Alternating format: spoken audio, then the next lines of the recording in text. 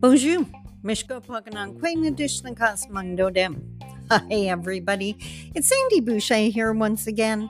I'm Red Thunderbolt Woman of the Loon Clan, a proud member of Seine River First Nation in Treaty 3 territory in Northern Ontario.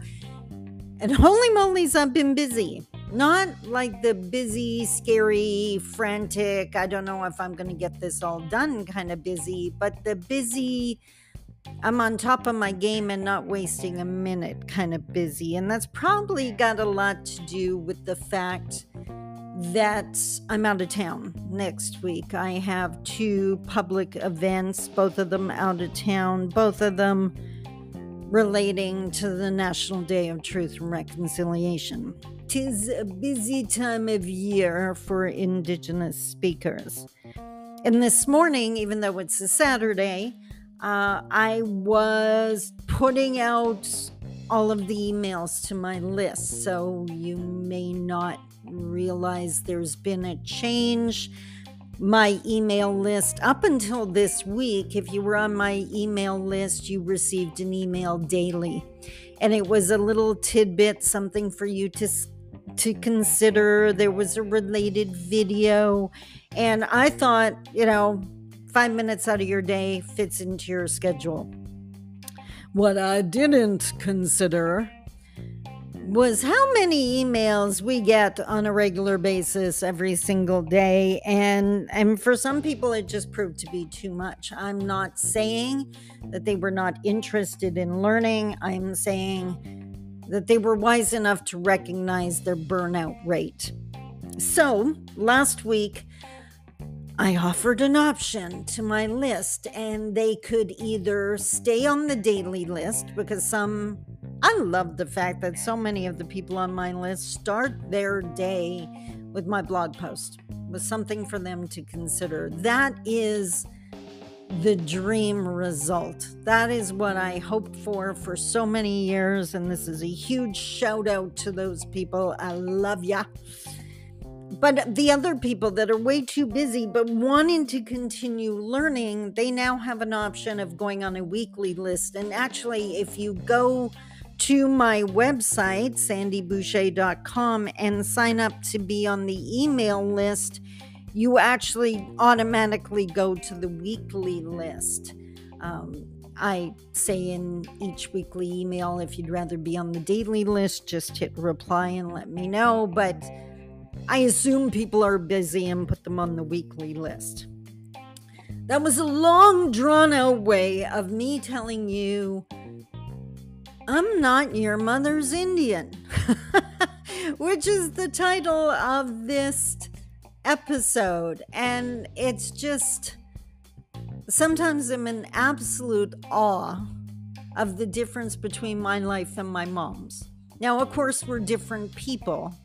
But I'm speaking specifically to the Indigenous experience. And this is going to sound bad, and please don't judge me for this, but I believe everything happens for a reason. I'm not sure my mom could have handled what I do for a living. My mom was born in 1927, and she was definitely that generation that was taught silence is safety. That to speak up, to complain, to say anything against the treatment of Indigenous peoples was literally dangerous. And of course, being an Indigenous woman just added a whole new level to the insanity. I think if my mom was still alive, and of course, everything within me wishes my mom was still alive, but if she was still alive, I don't think she could read my blog posts or watch my videos. And not because I'm saying anything nasty, but because I'm not staying silent. And that's what I meant by I'm not your mom's Indian, or you're not your mother's Indian, because the Indigenous people and the way they behaved in our parents' generation is totally different from today. And I know there's people out there saying, can we go back to the good old days, like when we didn't have to hear from all these different groups? And the answer is no, because the good old days were never good old days for the people in those groups. And that's why they're speaking up. The past only worked for a select few, and that's the select few that are feeling uncomfortable now. So, like, there's such a big part of me that, I say it all the time, how much I love my life. But I love that some things have changed. Now, don't get me wrong, there's a lot of work left to do. We are in the preparation stage. We are nowhere near the reconciliation stage. When it comes to truth and reconciliation, it's actually truth and preparation and reconciliation. And we're in the preparation stage. But I love that there's so many speaking truth to power. I love that there's so many speaking truth. And I love that there's so many non-Indigenous people interested in not only hearing the truth, but truly understanding it or trying to understand it. I love the people on my list. I love my podcast audience. I love my email list. I love my YouTube viewers. I love the people that have read my books. I love the people that comes out to my seminars. Seminars, because Indigenous or non, you are my fuel. And yep, it would have made my mom nervous, but I think it would have made my mom proud. And that's why I do what I do. To make the elders proud. As my mom used to say, the ancestors and the children are watching. Make them proud. My mom's an ancestor now. So is Nana, an elder that I lost just this year. And I know they're proud of me. And I know that thanks to their teachings, I do what I do with respect and caring.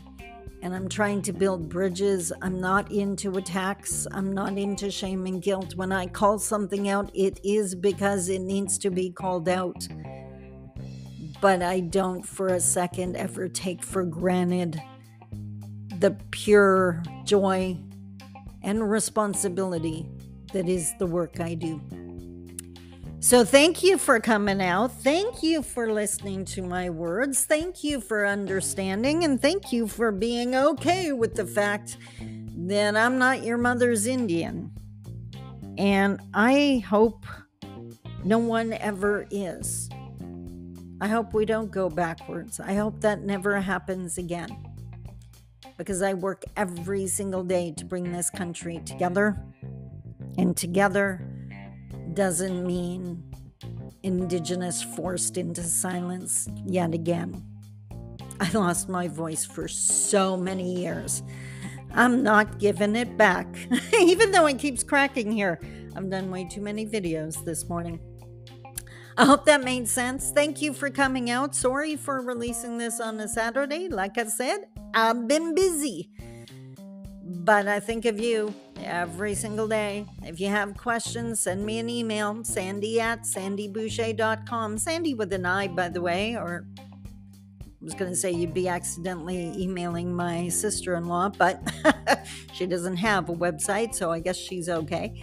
Send me an email. Contact me through my website. Go to my YouTube channel. Please go to my YouTube channel and subscribe. There's a whole bunch of goodness that's just waiting for you there. And if you want to, get on my email list, daily or weekly. The choice is yours. As long as you're choosing that we get to walk together, this Anishinaabe is just fine. Until next week, I love you. Take care. Bye-bye.